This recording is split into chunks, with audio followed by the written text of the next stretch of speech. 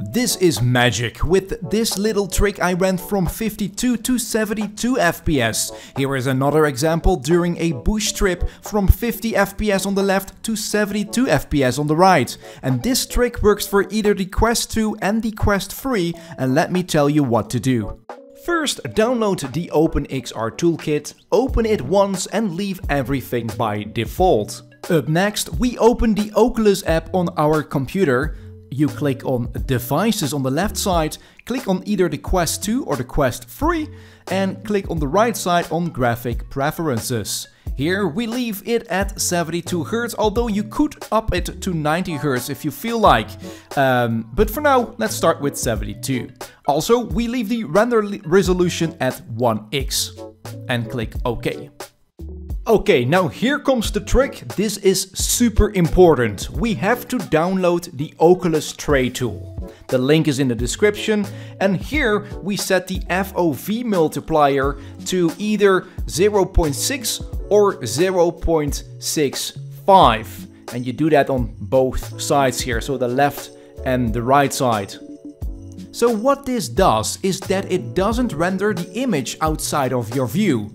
Things that you can't see anyway, gaining you a very significant FPS boost. And make sure you set these settings in the Quest 2 or the Quest 3 before connecting to your computer, okay?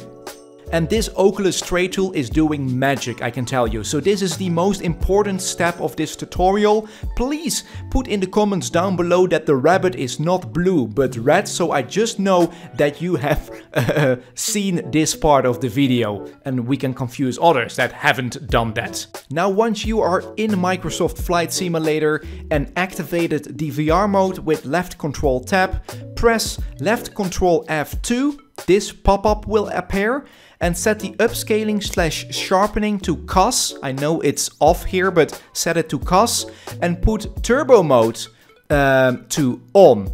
If it really gets stuttery, put turbo mode to off. Now this is not a settings guide, but here are my in-game settings for Microsoft Flight Simulator in VR. They are by no means good, I have to dive into them myself, and maybe one day I will give a settings guide, but this tutorial is focused on the Oculus Tray Tool and the FOV multiplier and what it can do. So let's go over to the test results.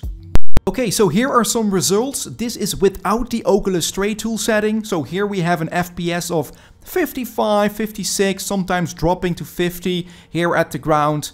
It's still alright, but a bit all over the place. Not that stable. Here we are taking off. It's around 52, 50s, and it stays right there. So here we have activated the FOV multiplier. Here it stays at a stable 72 and it doesn't drop down, I can tell you. I think I can even up the settings just a little bit to make the image more sharp here, but still the HUD here, the buttons, the switches, the MFDs, everything is pretty sharp here. Especially here we are taking off. Man, it's so good to do these bush trips now with a stable 72 FPS. Really happy with the results here. I hope they do the same for you.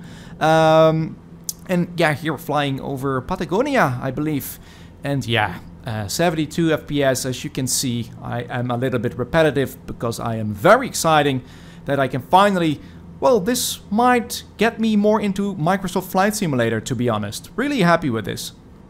And here we are flying over Bora Bora. As you can see, 72 FPS stable. Even if we are flying a little bit low to the ground here, I can definitely up the settings, I believe. Here we are going to land in the water.